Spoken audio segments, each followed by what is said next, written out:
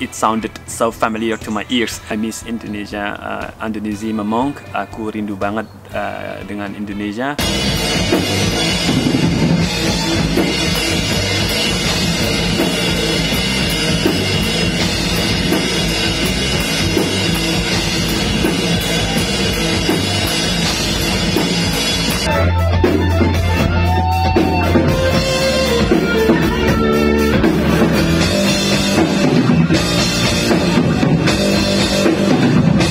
Hey semuanya, senang sekali jumpa lagi dengan kalian di channel YouTube aku. And allow me please to welcome you guys who have just joined and or who have recently subscribed my YouTube channel. And if you guys are interested in watching more videos other than this music topic, like traveling around in Switzerland and also some other cities in France, and self-development topic like how to ameliorate your foreign languages, also other interesting topics, then this channel is for you, and you can browse some other videos that may interest you. Apabila teman-teman tertarik untuk melihat beberapa topik selain topik musik ini, seperti traveling atau jalan-jalan di beberapa tempat wisata di Swiss, atau juga tempat wisata di Prancis, juga topik pengembangan diri seperti bagaimana memperlancar bahasa asing dan olahraga juga lain sebagainya, teman-teman bisa langsung browsing di channel YouTube aku. Alright, jangan lupa juga untuk klik subscribe, tekan tombol lonceng yang paling atas supaya kalian mendapatkan notifikasi saat ada video terbaru dari aku.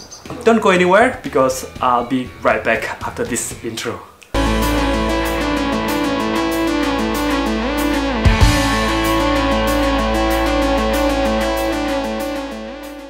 So in this video, I'd like you to see the performance of Voice of Spectators, who played one of many types of Sundanese music in their concert at VoB di Jenewa, Switzerland on the 10th of December 2021. Are you ready guys to listen to and watch it? If so, let's check this out.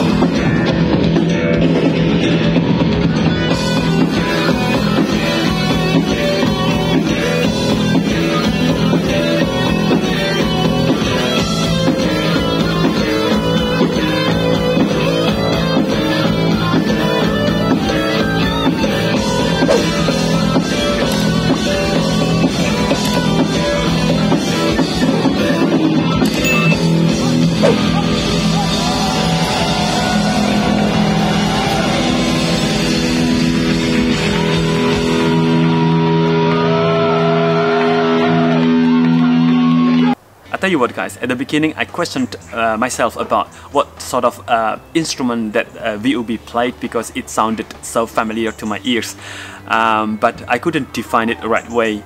And luckily it didn't last long, and then I realized that it was one of many types of Sundanese music.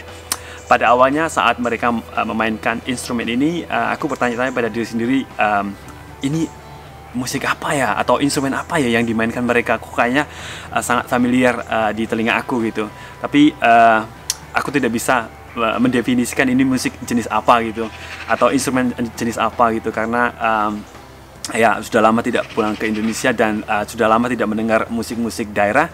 Tapi akhirnya aku sebagai seorang orang Indonesia, jadi aku bisa langsung mengenalinya bahwa ini adalah salah satu instrumen tradisional musik Sunda gitu. Dan seperti yang kalian lihat dan dengar sendiri bahwa ada Mas Bule yang teriak si kuasa.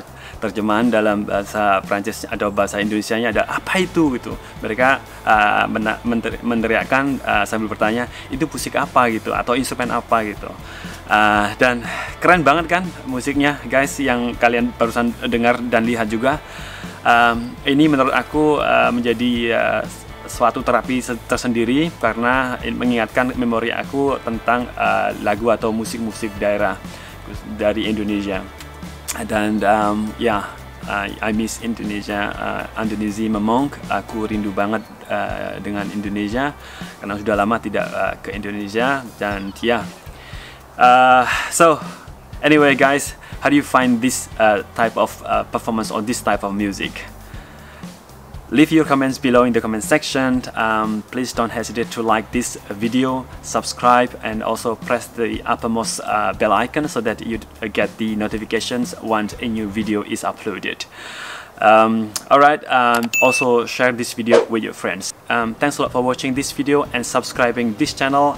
I'm Didi Le Javanais, till here. I see you again next time. Oh, by the way, teman-teman, masih ingat di video sebelumnya bahwa aku menyampaikan ada salah satu penonton yang aku ajak ngobrol setelah konser ini selesai, dan dia menyampaikan atau konfirmasi kepada aku bahwa dia sangat suka sekali dengan performance VoB saat VoB memainkan alunan musik dari grup metal yang sangat terkenal. Dan video ini akan aku upload tanggal 31 besok ya, sebagai